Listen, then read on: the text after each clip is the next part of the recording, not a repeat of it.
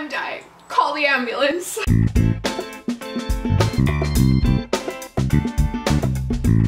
Okay, so I just read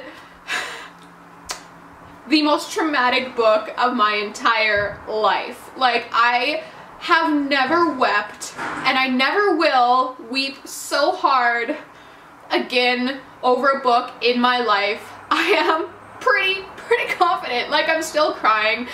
I'm letting you guys see everything. Like, my makeup is like, I've been crying for the last like hour, and I just want you guys to get the full effect of what this book has done to me. I'm a mess. The book is called Where the Red Fern Grows, and I don't have a copy of it because I listened to it on my audiobook, which made it even, that just served to heighten the trauma. I heard of this book on Reddit, and I don't even know what the thread was. I'm pretty sure the thread was like something about sad books, or like books that have just stuck with you forever, and someone just like mentioned Where the Red Fern Grows. I didn't look into it or anything. I was just like, sweet, I like crying while I'm reading books, so I downloaded it, and whoa. My emotions are very confused because I'm very traumatized, but at the same time, I'm glad I read this book. Where the Red Fern Grows is about a boy named Billy. He lives, I don't even know what year it is. It's like years ago, probably early to mid 1900s, I would assume. But he lives like in the mountains. He wants to order 2 little hunting dogs, 2 little hounds, and his family is poor, so he scrimps and saves to buy these dogs. The very first scene of the book, it tells you straight up that the story is about how in the past this man had 2 dogs that gave up their lives for him, and right at that moment I was like, no, why? I should have looked into this book, because human deaths really like make me sad. Like, I cry all the time, but there's just something about animal deaths that I just cannot handle. It's just the innocence of the animal. Human beings, we're kind of messed up sometimes, and we have character flaws and all that kind of stuff. However, animals, especially dogs, they just want nothing except to love you, and so there's just something about an animal death that just like, whoa. The entire book, I was sort of just like dreading what was coming. I felt like I was like sitting on eggshells the whole time because I knew it was coming, and so I don't know how I feel about that. The book was still good though. I think I'm gonna get into spoilers, so if you've never read the book and you really feel like you can handle it, and you want to be very sad for a very long time, I recommend this book. So yeah, if you haven't read it and you don't want spoilers, see you later. Come back and talk to me about it, because I need to vent. I need to vent, guys. So, as I said, I felt like I was walking on, like, reading on eggshells, if that's a thing. Reading on eggshells, this entire book, because I knew the death of these dogs were coming, and I just, like, could not stand the idea. There's, like, quite a few times when the dogs, like, were close to, like, there were so many times when the book, like, caught you. It was like, oh, something bad was about to happen, and then you were like, what's gonna happen? Like, is this the day the dogs are gonna die? And then it wasn't, and then like it just, wow, what a ride. In the end, looking back, the audiobook sort of made the book for me a little bit. I'd be interested to know what I would have thought about it if I didn't listen to the audiobook, because this voice actor was incredible. He was perfect for the role. He had this like southern, old school southern accent and humor, which was just like perfect for this book, and he knew exactly what emphasis to put on what words to make you fully understand what the author was trying to portray. I think if I was reading it just in like my voice, I wouldn't have fully like got it. I wouldn't have been able to create those characters properly, and so I'm really glad that I downloaded this as an audiobook.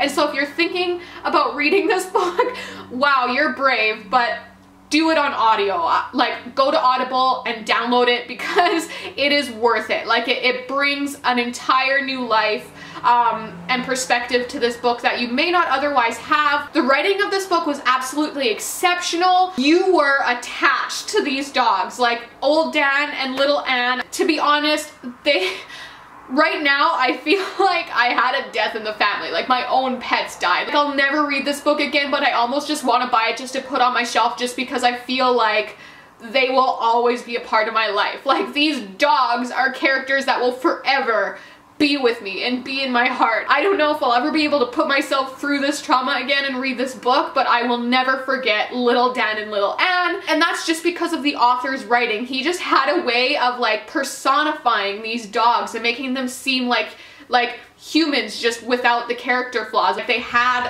personable character traits. Like, old Dan was perseverant, he was loyal, he was determined, and little Anne was smart and the writing was just like perfect. It was perfect. The author really did a great job of getting you connected to these characters, and Billy too. Like, he did a great job of just writing the love that Billy had for these dogs and like transferring that onto the page so that you fully felt the brunt of these deaths. I will never forget them. I will never ever forget them. This book was not what I expected based on the title at all. As I said, I like didn't look into this book at all, so I was just going based off the title. Where the red fern grows, I don't even know what I thought. Like, I thought it was gonna be like based in like the jungle or something. Like, I have no idea what I thought. Maybe something more like metaphorical, I'm not really sure, but this was not at all what I was expecting. So I started thinking that they were going to find like a secret cavern or something and sort of go on this adventure into a place that ended up being really dangerous. But in the end, the red fern was the symbol that grew on their grave, and it's just like one punch to the gut after another. The whole book, the author has been tying these like mountain legends into the story. I think one of the things I love about these books the most is the legends that the author tied in, and the concept of like, is God answering my prayers through these dogs? Like, the whole thing starts with Billy praying for God to give him a way to get these dogs, and then one after the other, just like, he sees these things that he attributes as like, he claims they're miracles, and God is answering his prayers, whether it's through the wind or through just being able to raise the money to get the dogs. Finally, in the end, these dogs end up providing the money that his parents were needing to move into the city, and these dogs were just like a blessing of God to these people's lives. And I think that was one of my favorite parts of this story, was just bringing that aspect of faith into it in a childlike way. In the end, he sees the red fern grow on his dog's grave. What a beautiful symbol. I was like weeping driving down the road, and like drivers were probably like wondering what was happening, and there was like snot coming out of my nose. Like, it was disgusting, guys. Like, it was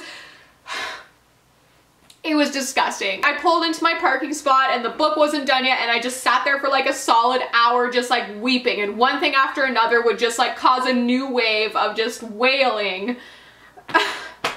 What a wonderful book. There were just so many good things. The writing was wonderful. The characters were just so good. The stories that this kid like went through in his hunting, like, this would not be something that I would normally be interested in. Like, hunting, I'm not interested at all. And that's because I have no interest in ever killing an animal myself, and I really don't want to hear about it. But there was just a magical aspect to this writer's writing that just drew me in.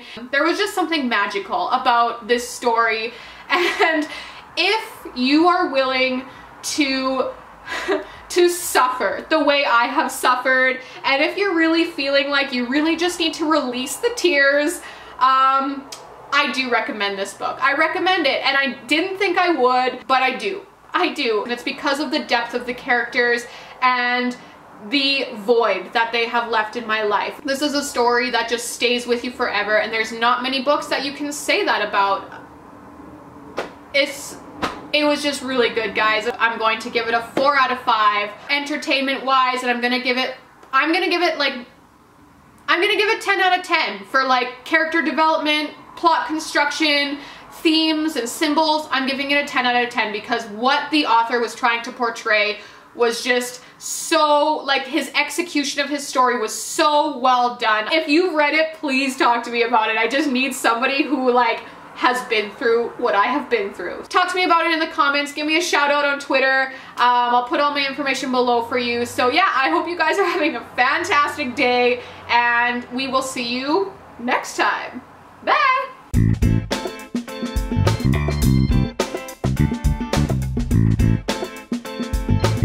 bye.